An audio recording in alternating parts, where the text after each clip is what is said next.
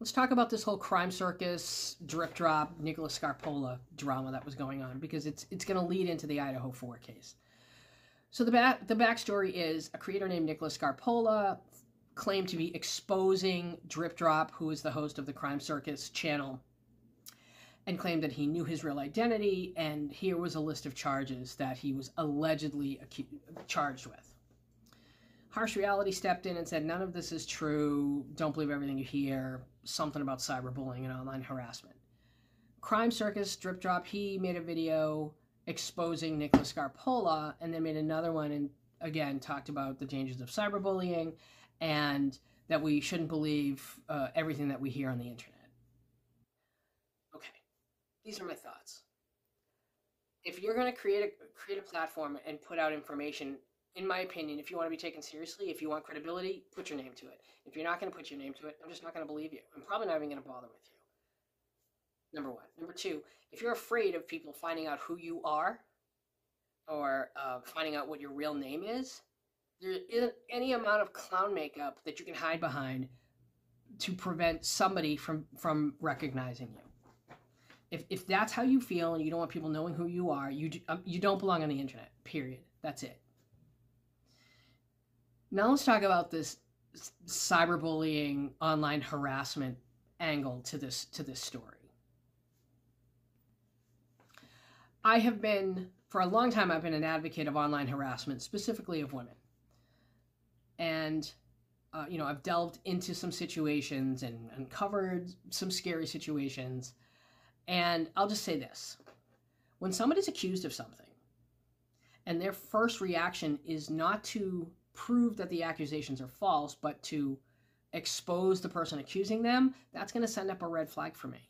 It's also going to send up a red flag for me if you don't want to reveal your true identity to prove these accusations to be false.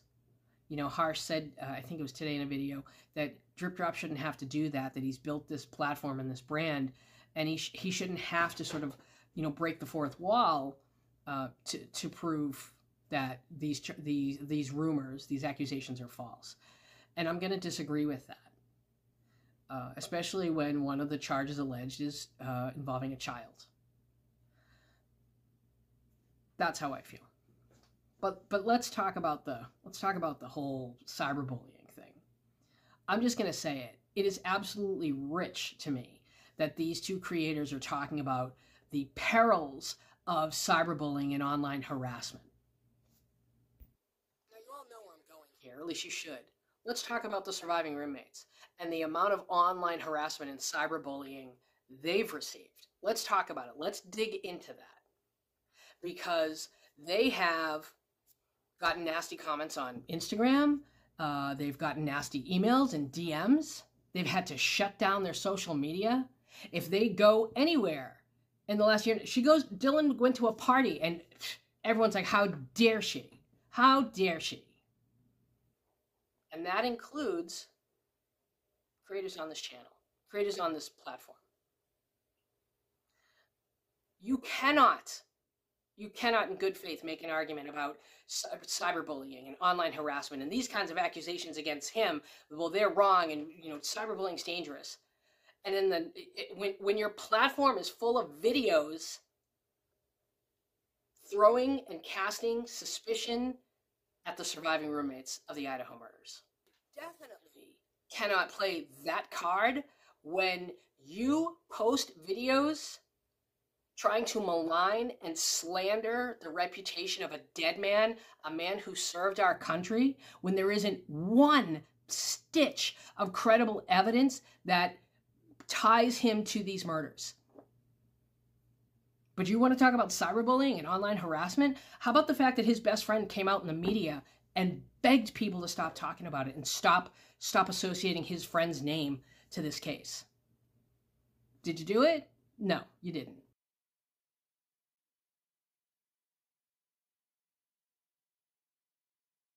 Now, before I move on to the next part of the episode, I just want to say, I don't think it's a coincidence that the people most often maligned and slandered in the Idaho 4 case are people who can't defend themselves, either because they're restricted by a gag order, or they're being advised by a lawyer and they don't want to hurt the case, or because they're no longer with us.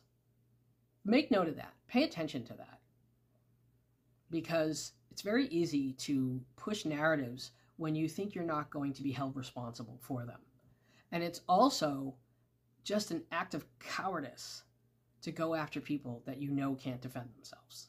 This sort of dovetails perfectly into my next topic. I was watching an episode by the creator Murder Metal Mayhem, and I'll link to the episode in the description. And he and another creator were talking about the Fratanon, the 4chan posts, specifically about the two Davids. Now, I've said that I think that whoever murdered these 4 students wrote that post. And I said that because I believe that they would want to brag about the time frame, and because they mention in the post it's 19 minutes door to door, which I think is a little too close for my comfort, a little too coincidental. What strikes me so unsettling about that post is, if the murderer didn't, right? If he didn't write it, whoever the murderer is, if he didn't write it, and whoever wrote it was just sort of making it up, who would name these two guys?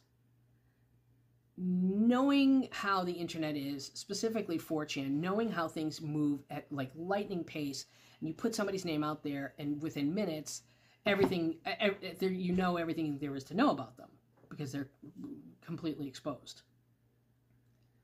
What would motivate somebody to write that post and name these two brothers, fraternity brothers? And keep in mind that it said in the post that they went to high school together and they've always had this sick fantasy about killing people. That's a movie.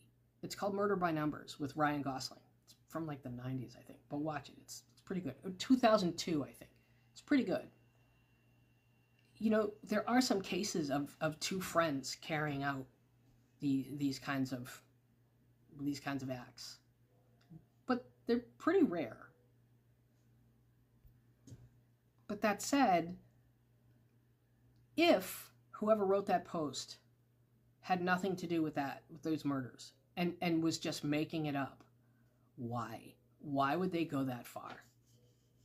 Why would they go so far as to name these people? See, that's what gets me. That, like, what's the motivation there? Is it somebody who didn't get a bid to pledge? And so they're angry? Possible. Who would be motivated to put that out there and name people? Because these two Davids, to this day, are still dealing with constant harassment. Their names are forever going to be tied to this case because of that post. So I have to question the motivation of somebody who would write that post. Why would they name them? Now, I can only think of a few motives. The first one being they were involved, and whoever wrote that post knew it and was like, I don't care about exposing these two. They were involved with the murder. It's possible. Somebody who just didn't get into the frat, or somebody trying to misdirect. I don't know, but I think the fact that those two guys' names were used in that post, because we're all pretty aware, right? We're all pretty aware of, you know, putting somebody's name out there and the repercussions of that. So you have to wonder, who would do that? What kind of a person would do that, and why would they do that? And that's what I want to know from you. Why would somebody name these two frat brothers in that post? Do you think it's because they're involved? Do you think it's because somebody's looking for revenge? Or do you think maybe there was an ulterior motive to that? Leave your thoughts in the comments.